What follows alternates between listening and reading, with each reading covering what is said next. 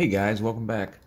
Today we're taking a look at a GPU that is pretty much a classic now, the Nvidia GTX 470 from 2010.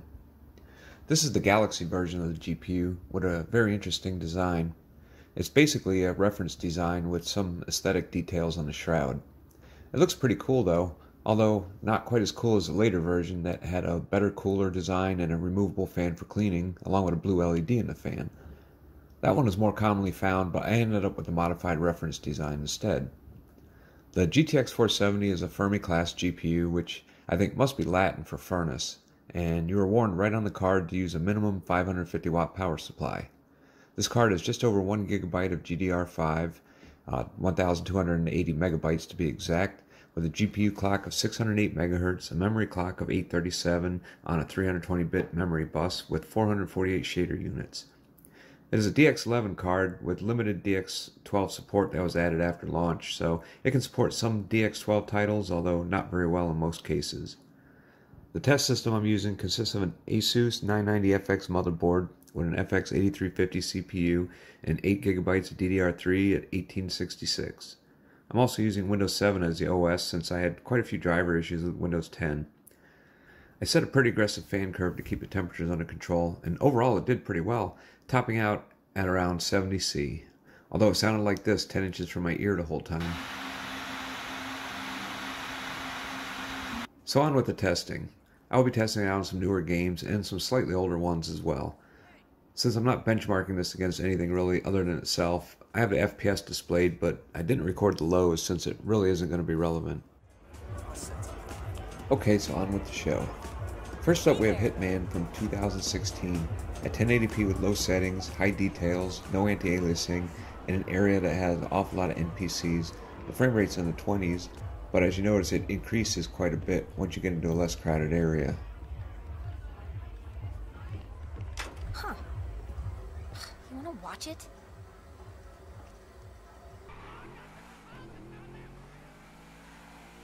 GTA 5 from 2013. We have the settings mixed between high and very high at 1080p. Anti-aliasing and soft shadows are turned off and 16x AF is on, and the frame rate is consistently above 60 FPS. Hey, remember we gotta be careful with these rides, homie. The Simeon ain't about to dock my pay again. Homie, man, if you need some bread, I can hook you up with JB's tow truck. It ain't got glamour, but it's some money to be made. So him and Tanya can smoke crack in peace? Homie, I'm good.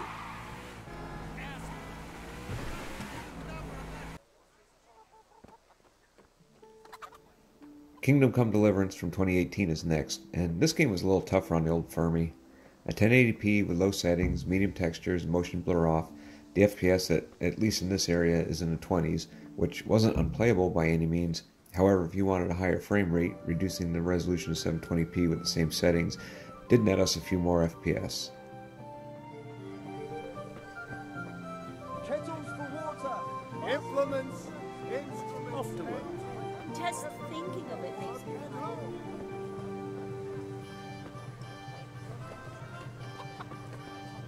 What was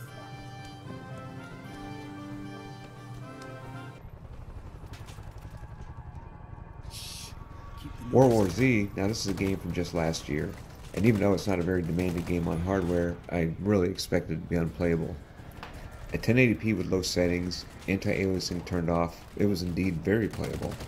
There seemed to be some stuttering in the beginning that concerned me, but after a few moments it seemed to clear up. Damn it! Hudson straight ahead, but I don't see a way. Gotta find another way. Woo! Creeper taken out. Reloading.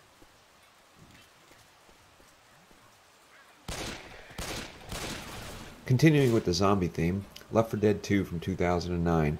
At 1080p, with the settings at high and very high, 4x MSAA and 16x AF, we are averaging right around 120 plus FPS. Kill that zombie!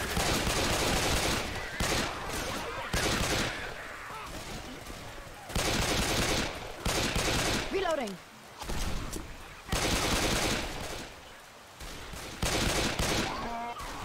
Charger!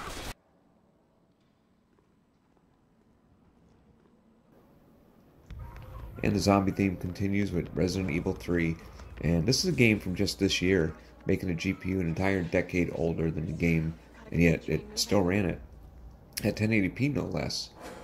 With low settings and high textures, it sat right at 30 FPS. There was indeed some stuttering, no doubt due to the lower VRAM on the GPU, but I mean, it was still pretty impressive that it ran it this well nonetheless.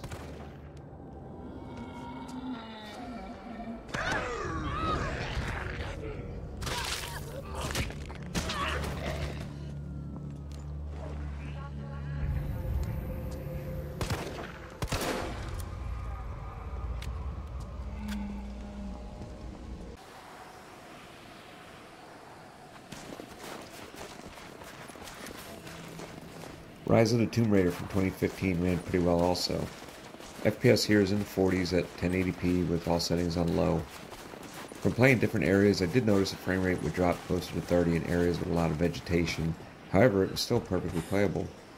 I did also test Shadow of the Tomb Raider, and it played with FPS in the 20s, mostly lower 20s. However, it was unplayable due to a lot of graphical glitching on certain textures like shadows, skin, and clothing. This must be a Fermi driver issue, as I've noticed it before and I've never figured out how to get around it.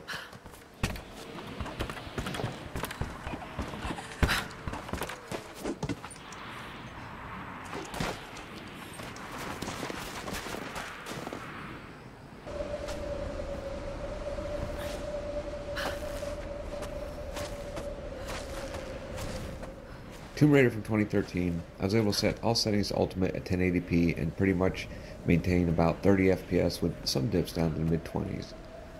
But you could easily lower some of the settings and easily get 60 plus FPS and still have an incredible looking game.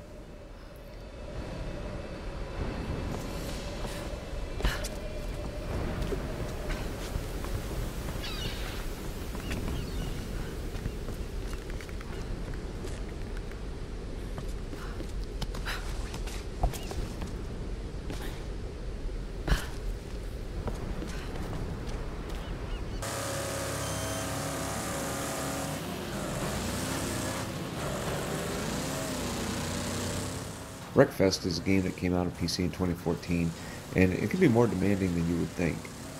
At 1080p with everything set to low, we get just about 60 FPS with all the cars on the screen, and as soon as you start to clear them, the frame rate goes up. The only problem is the game looks really bland on low. Simply raising the texture, effects, and reflections to high changes the entire appearance of the game, making it seem far more realistic with dust, smoke, and flames, and still maintaining well above 30 FPS. That's pretty impressive, even though it didn't really help my driving this time.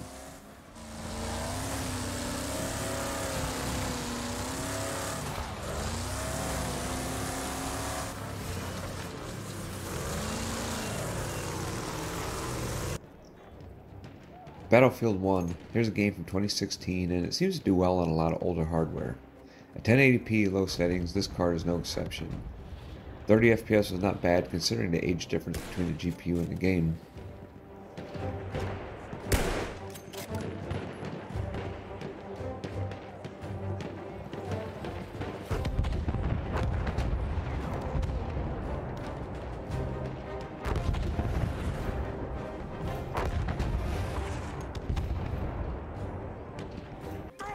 And you know we can't leave without testing the card out on Crysis.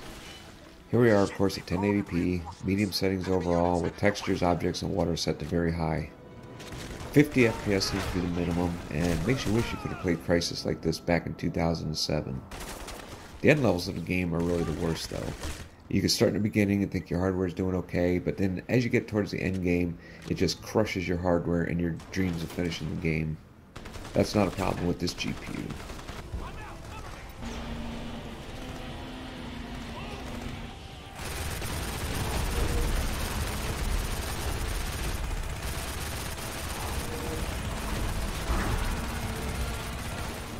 So the conclusion I think I have here is that this is really a great GPU back in 2010. It's pretty amazing that you can still play some newer titles with it today. Is it hot and loud? Sure, but that's part of the experience of Fermi, is it not? For $349 in 2010, it was a good alternative to spending $500 on the flagship 480, and it was still very capable. Also keep in mind, we're playing all these at 1080p, and the main desktop resolution 2010 was probably 1024 by 768, so nowhere near 1080p. So to see it perform this well on more modern games at 1080p, that's really quite impressive. Anyways, I hope someone found this interesting. You guys stay safe out there, and I will see you on the next one.